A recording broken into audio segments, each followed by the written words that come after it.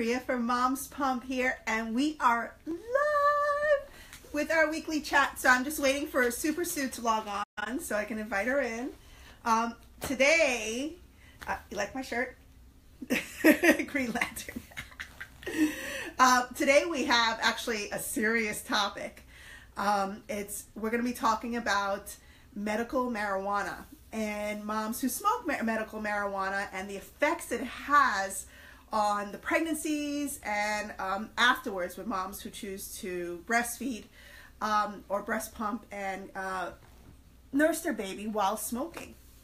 So I'm just waiting for Super Sue to jump on so I can invite her in.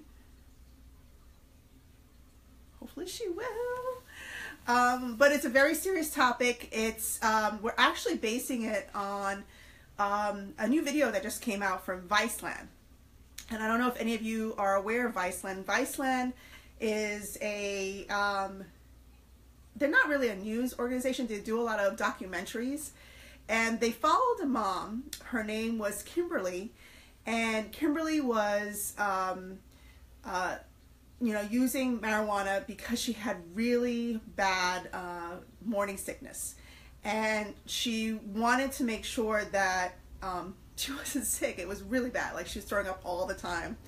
And she was afraid to go to her doctor.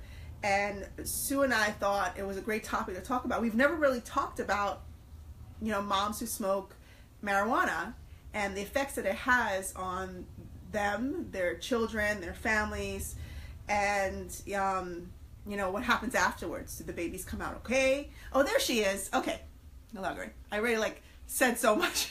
Okay, I'm inviting Super Sue. I'm inviting the podcast.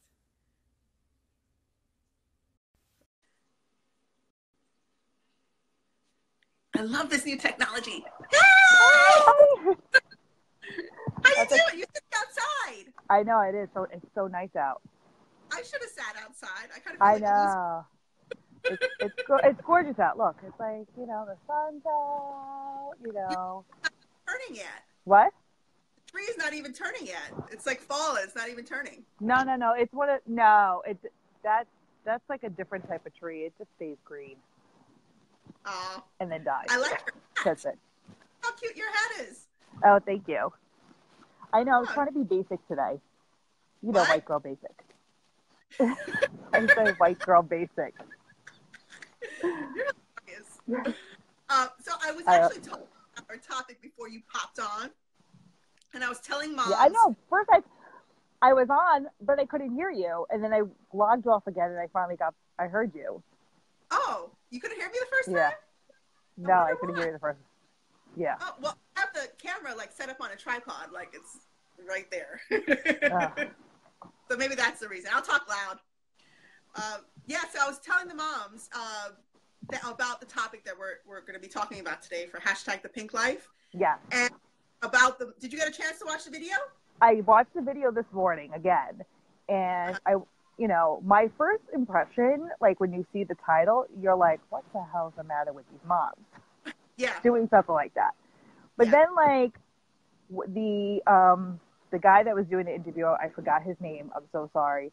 I think it was Christian. Okay. Yeah. The main mom that he was, I guess, documenting, Kimberly, when you start hearing her story, then you're just you're absolutely heartbroken. Because then you're like, oh, now I can almost, as a human being, as a mother, I can almost understand, why they made that decision.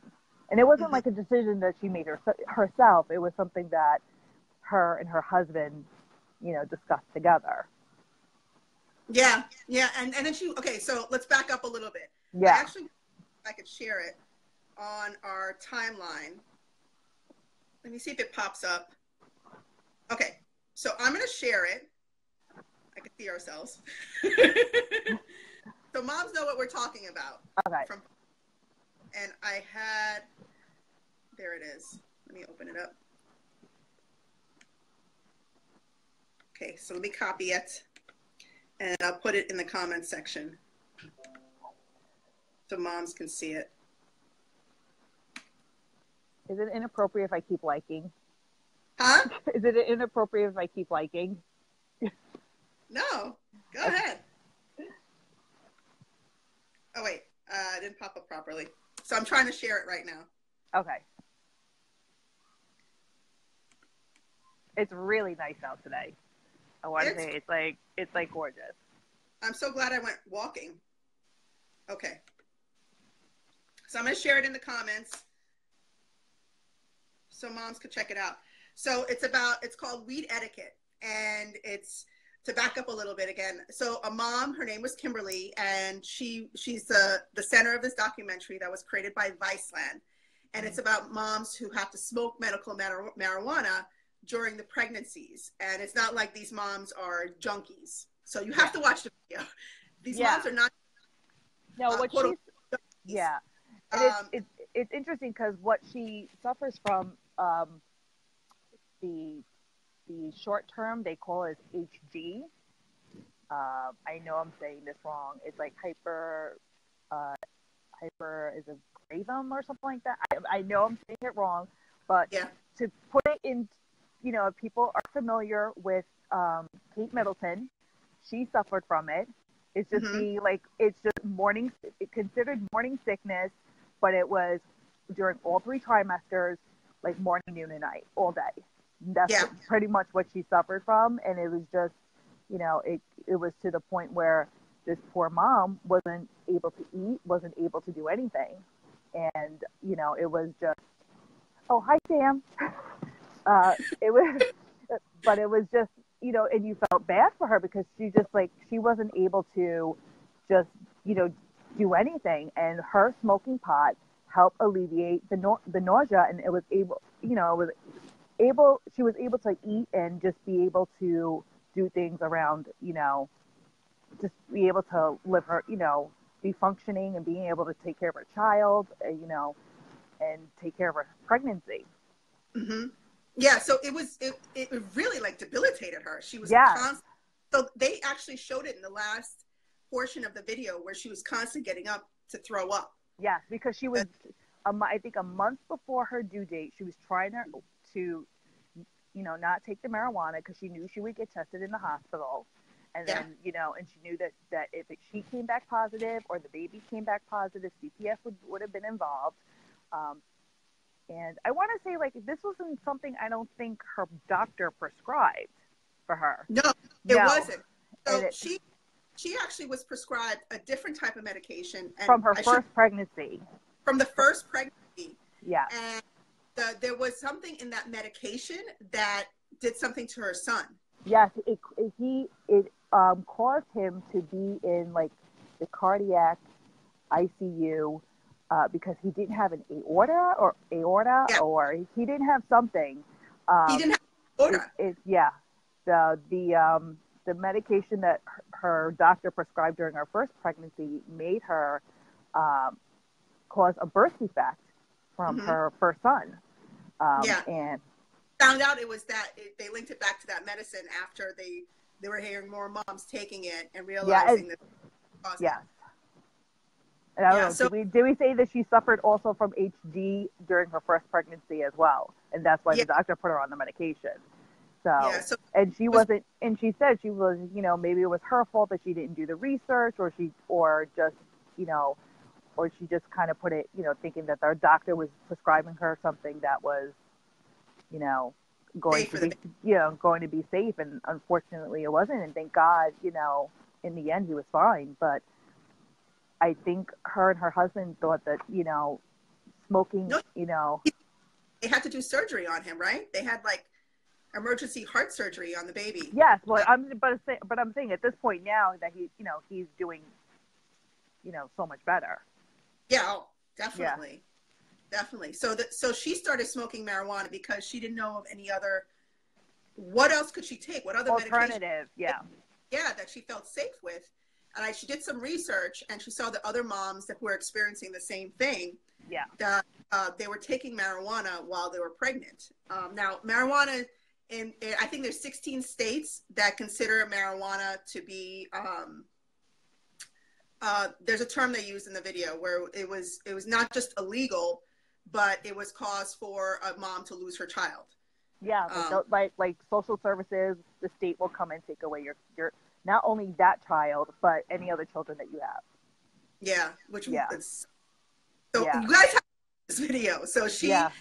end of the video, it's that's where you feel like really heartbroken for her, because at the end, she's like, she's so nervous about CPS coming into the hospital room. The doctor found out while she was pregnant, because the doctor tested, I guess, her urine or whatever, and because she was smoking for so long, the marijuana wasn't able to flush through her system, and of course it's in her hair and every cell in her, because she was smoking it so long.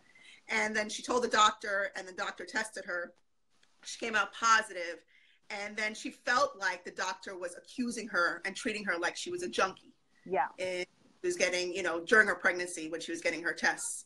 Yeah. And that's what really like scared her, because she's heard horror stories of babies being taken away, and I believe they showed a group of moms that were talking about it also, their experience. Yeah, I wasn't too familiar about what medical conditions those other moms had, because they didn't really, I don't think, disclosed it in the video as to why they smoked marijuana during their pregnancy. But from my understanding, the interviewer did say that they had some sort of medical condition where they needed to smoke it. Yeah. Yeah. Yeah. So I know one of them actually did get their child taken away. Yeah, there was a girl with the short hair. Yeah. Yeah, the baby was taken away, and then she couldn't nurse the baby. She couldn't spend time. She didn't have skin contact or anything. And it was just a long, drawn-out process where she had to see psychologists, and it was just a ton of things. But Kimberly herself, when she stopped smoking a month before the baby was born, hoping that it would be out of her. She knew that it was going to be out of her system, but she was hoping that it would be an issue once the baby was born. Because once the baby was born, right away they tested his stool to see if that compound. I pulled it up. Let me see. It's called THC. It's called tetrahydrocannabinol. Tetrahydrocannabinol. And they were testing for the THC in the baby's stool, and then of course in the mom's urine, and it came out positive. Yeah. So she like freaked out. She thought, it was going to be a big thing. But the hospital, CPS came in and they talked to her, and the woman from CPS assured her that nothing was really going to come of it. I guess because it's happening more often. Yeah. Where women are having to resort to marijuana for medical reasons. Yeah. Help with the sicknesses and things like that. And then she got a visit to her home after she came home with the baby, and the woman saw that they were living in good living conditions. They had a good relationship, the husband and the wife. The child was safe. Yeah. And it came of it where they took away the baby. Yeah. Which was a huge relief for her, and she was crying and stuff. But she, she was making a point. She was like, I'm not smoking, cannabis. She goes to get high. She was like, I'm doing it to treat her, her HD. And after the baby was born, I'm assuming she stopped smoking, and that's why it made CPS not, pursue any action against her. Yeah, that's really scary. I can't imagine how that feels. I mean, you do have women who are really drug addicts, and they are taking heroin and really, what's this sounds bad drugs. I don't know. Whatever. They're taking all these. They're pregnant. Crack. And then something really tragically happens with the baby. And the baby has a deformity, or it has serious issues when it's born, and then they have their children taken away. And then the homes that they're coming out of are not conducive for. They're homes of drug addicts, pretty much. Yeah. But then you have women who are taking marijuana because they have no other resource that's helping them. Yeah. And it's the only thing. What the point is, like, the doctor's going to prescribe me some sort of pill, that can cause a birth defect, and yet there hasn't been enough study done on what about medical marijuana on HG or any other, any problems like that. And to see, is there going to be any, long-term effects on the baby? Yeah. Wow. They need to do some studies. Yeah. They need to do especially with everything going on with the cannabis industry. Yeah. And I have to give a shout out to, so I host a radio show every Friday. There's another show on the radio station that talks all about cannabis. It's called In the Know 420 with Joe and Jacob, shout out. But they talk about this all the time, and how, medical marijuana, if it's used improperly, they can have some serious issues, but a lot of people need it. They need it for, if they have cancer, they're going through chemo, they have other conditions. You've heard of people who have, what's that condition where they shake, multiple sclerosis, and they're smoking marijuana just to deal with the Parkinson's? Huh? Parkinson's? Parkinson's, yeah, that's it. Okay. Parkinson's. I'm like, Yeah. wait, for the shake. Yeah. Yeah, Parkinson's. And they have to smoke it just to deal with the side effects of their illnesses. Yeah. So the same thing would go for women, Yeah. And it's horrible that these moms are seen as, I think personally, it's horrible that they're seen as drug addicts. Yeah. Because they can't function. From the condition HD, they cannot function. She was throwing up blood. I know. Imagine that Yeah. That's insane. So I'm so glad it worked out for her in the end, and then the baby was fine. She was 6 pounds 17 ounces. She was beautiful, functioning properly, and the CPS woman, when she came over, realized that everything was okay, and thank God for that. Thank God everything worked out for her. But I'm sure that I would love to see like a follow-up interview like a year from now to see like, is she hitting her milestones? Is there any developmental delays or cognitive delays? I would love to know, to see like, was there, is she progressing? That's a really good point. Yeah. You know what I'm going to do? I'm going to reach out to Viceland. I don't know if they'll respond, but I'm going to reach out to them and say we did this live Facebook, and to find out if there's going to be a follow-up, because it'd be a great thing to share with our moms. Because I'm sure, Yeah, I'm not saying condoning like, oh, it's okay. This is something that it's a decision that, it's a very personal decision. It's not extremely personal. Yeah. Every person is different. So. And you make a good point, because you don't know what's going to happen long term. If the baby's going to have, a hard time walking, if speech is delayed, if there's any cognitive delays, pretty much, as the baby's growing, and if that's because of the marijuana. Because I can't say. We're going for a walk because my dog got out. What? We're going for a walk. Yes, the dog. Come here. Come on, Bella. I know she was. She goes right there. The dog got out? Bella. The dog got out. Come on, you little rat. I got my pumpkins. You got pumpkins? Let me see them. Bella. Okay, hold up. I got little mini ones. My pumpkins are deflating now. We carved them too early, and they're like. Oh, I don't do that. Their faces are. And then we got some nice. We got some big ones too. Do you see them? I don't even know. I had my two old. Ah! I had my two old. Ah! Love it. I know. I love fall. Come So on, Bella. Next week we're talking about. It's another serious topic that we're talking about. We're going to be talking about.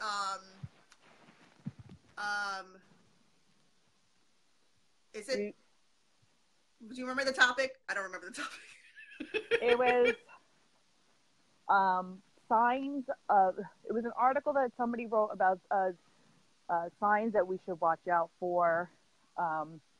For child abuse. For child abuse, yes. And in the article, they recommended a book. Oh yeah, tell me about that. Okay, I totally forgot the title. But she recommended it, so I actually ordered it on Amazon. So I should, because I'm a Prime member, I should get it in 2 days. Yay! Woo! So I'm hopefully going to be done reading it. So next week, I can say something about it. Yeah, definitely. Yeah. Let's talk about it next week in the book. And maybe we could write a blog about it too. Yeah. What do you think? I think so. Okay, great. So next week, to our moms, thank you for listening. This video will be reposted for YouTube. this weekend. So make sure you subscribe to our YouTube channel. It's user/MomsPumpHere. And, tell us what you think about our topics. We're going to be doing this. We're changing it up this season for season 3 for #ThePinkLife. Super Sue and I are going to be doing live Facebooks every single Wednesday, unless something happens. Yeah. Let's have a doctor's appointment or something. Yeah. And we're going to be talking about really important topics, trying to push the envelope a little bit, and take it one step further, for our moms and all these, topics, things that are happening in our world that we really need to discuss. Yeah. Next week, we'll be talking about looking out for signs for child abuse. And make sure you tune in between 11 and 1. Hopefully we'll be ready. Yeah. We'll try to do like a countdown or something. Yeah. Yeah. We'll try. Yeah. Maybe. All right, babe. I'll talk to you later. Oh, well, don't forget to follow us on Twitter, Facebook, Instagram, YouTube. And download the Moms Pump Here Nursery Locator app and submit locations. Yes. We're over 1,000, but we can use more. Yes. All right, bye, guys. Bye.